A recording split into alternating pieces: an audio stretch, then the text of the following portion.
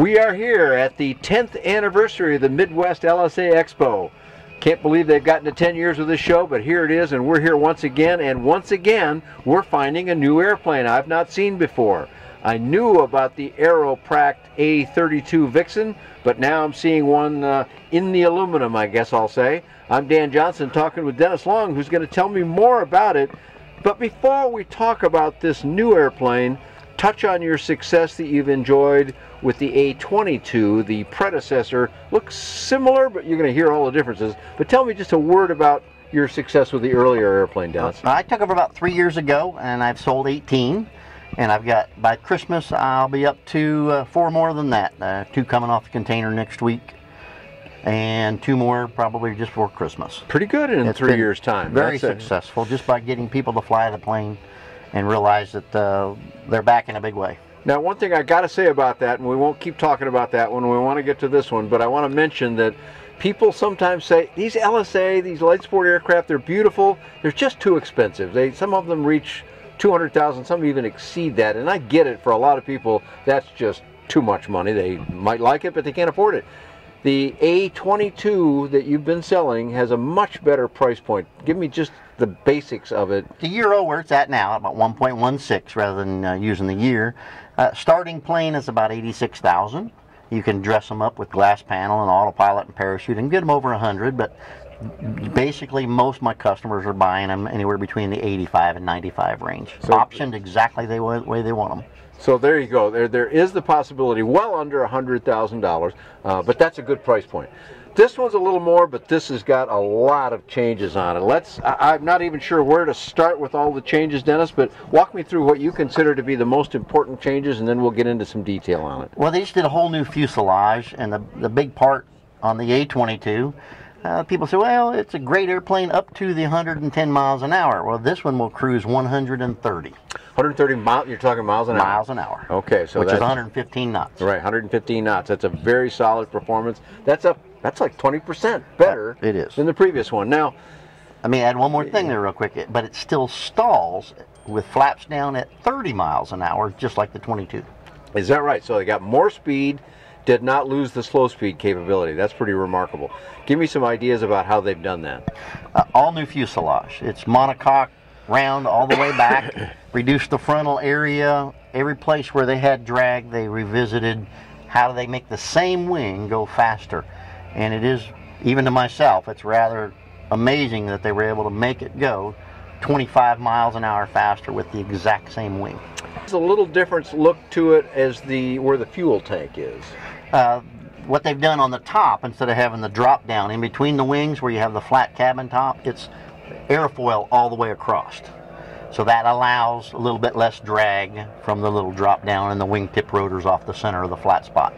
The fuel tanks on this one are 30 gallons, 15 on each side, so it does have a bulge in the top. I see, because this one has the larger tank in it, is why you've got that little hump up there. Yes. Okay, and the standard fuel tank is how much fuel? 24 gallons, 12 each side. And does it have that hump? It does not. It's a flat top. So if you don't need that distance and you don't like that look, you got an option. Correct. Okay, great.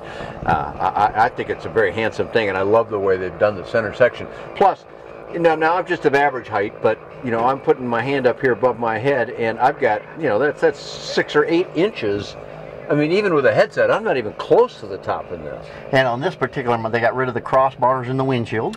Yeah, it used to have a kind of an X right here. Yep, that's all gone. Wide open now. And the same flapper on handle system overhead.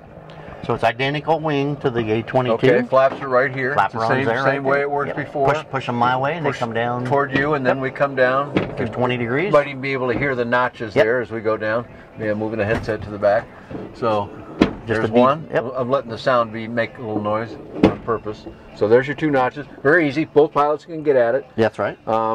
The joystick's different too. Speaking of that, you used to have a yoke here. You can have it both ways, but correct. It was commonly sold with a yoke. In the early days, I've sold more stick than I have yoke. I see. Is that right? Okay.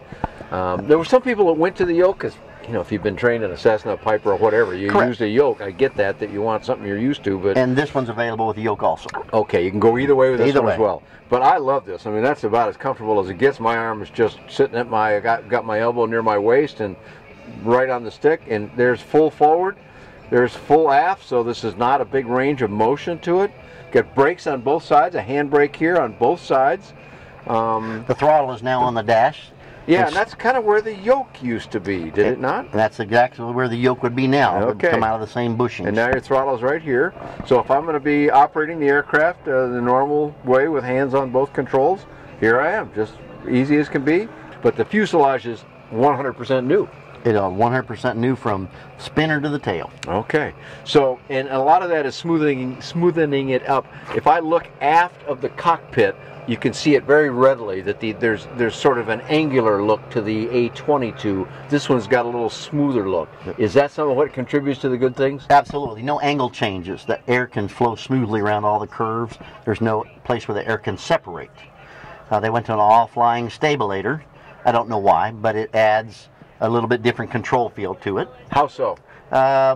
When you're in the flare and you're trying to make motions, it's a lot smaller, sensitive motions. Okay. Otherwise, the plane can try and bloom back. But once you fly both of them for a little while, it's not hard to get used to. So all you need to do is be a little steadier on the That's controls. right. A little steadier on the controls. And how, we'll find out when we go fly. But just moving it here right now, there's a little resistance to it. Feels like it's a push rod. Is it push rod? Well, it's partially cable, partially push rod. Okay. Where the A22 is all push rod in that respect.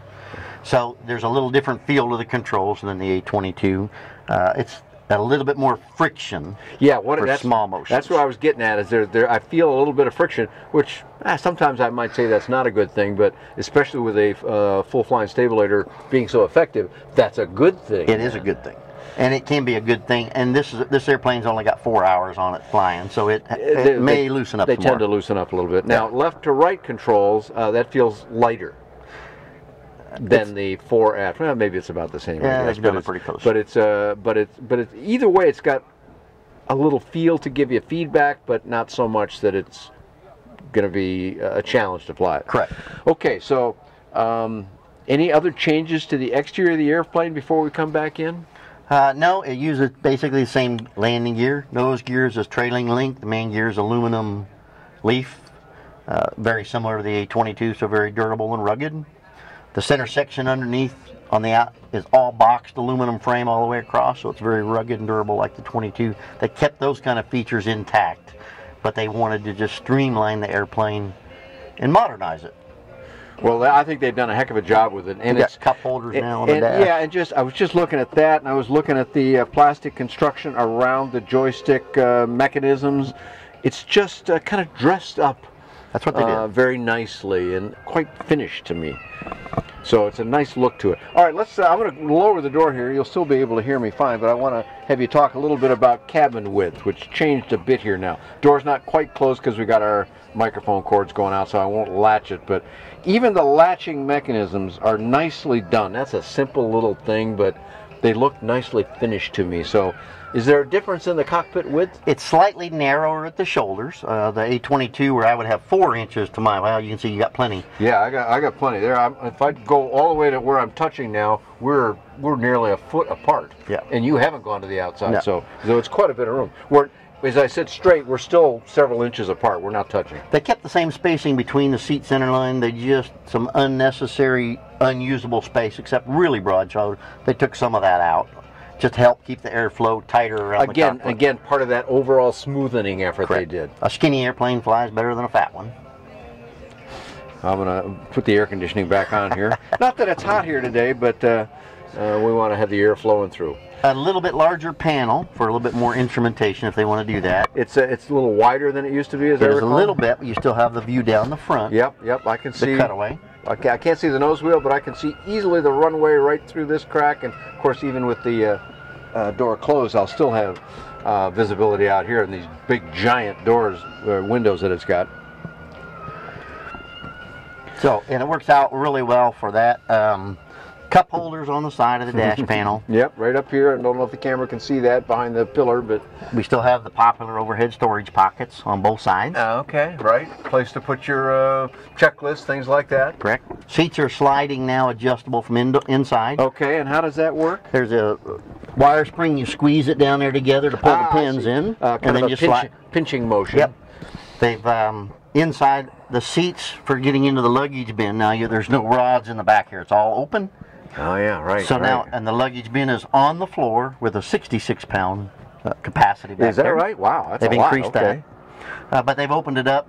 The visibility is still good looking back out the corners. Yeah, it's beautiful. Excellent visibility. But they just made it easier to get things into the luggage area with the seats tilt forward.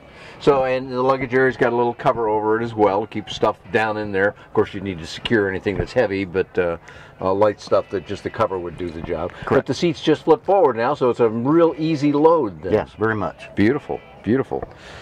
All right, and so this airplane here you've got loaded up, and this one's still reasonably priced. We don't even need to do the price number because those things change over time, but it's still a very affordable airplane, even loaded up with every option you can put. It looks like it's got a real substantial looking parachute in it here. It's going to give you the recovery you need if you run into one of those terrible situations, but that's great.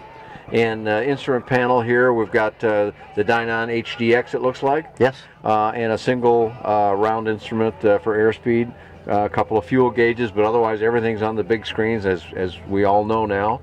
This one here, you've got autopilot on it as well. It doesn't lack for much, Dennis. It's got this one and the second one coming with a yoke. I did fully loaded because my customers seemed like they wanted fully loaded on this one. So, and the starting price range is basically you take whatever options on a 22 and it's 20,000 more for the identically equipped airplane. I see, okay. And for that, you're going to get quite a bit of extra speed, but still retain the slow. Correct. All right, great. So a couple other features about the interior of the airplane. Right down to the inside of my inside leg is a trim control, which is my arm is extended to reach it, but it's easily gotten to. And in front of that, you've got the parking brake. Behind the joystick is where the parachute handle is located. Does that pull up? Yep. Okay, so that's a good position. You can lift a lot of weight that way. You got to really yank those handles, I know, to make the parachute work. That's what you want, not a hair trigger. But that's a good position to do that. Either occupant can reach that as well. Choke is right here on this side, so everything's just in front of the stick. And choke is another thing that, of course, you don't use that just when you're starting. So the one you really need to reach would be the elevator trim. That's good. They're equipping all of the A32s with carb heat as standard. Oh, they are. Okay. Cabin heat, carb heat, they're right here now. Okay.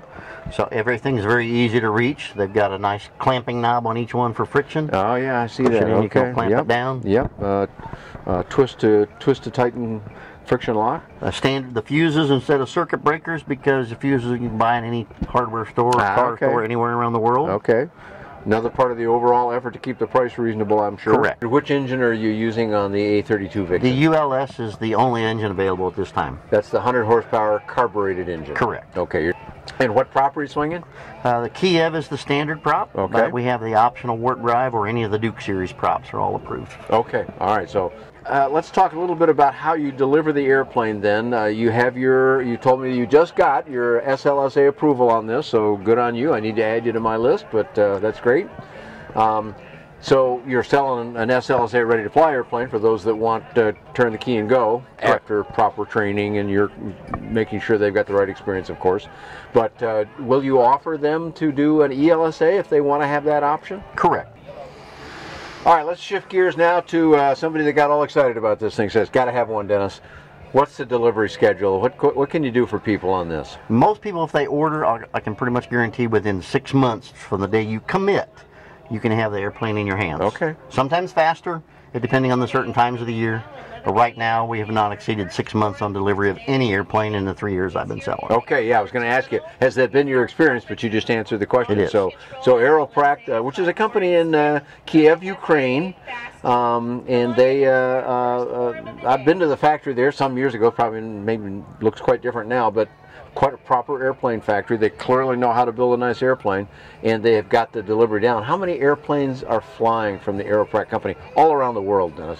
Approximately. Over 1,000. More than 1,000? Yes. All right, so they've done very well. So you're going to give us information now that for people that want to maybe make an order, but maybe have more questions, whatever it is they want to do, Dennis, tell me what the website is that we direct them to. It's www.aeropractusa.com. Very good, Dennis.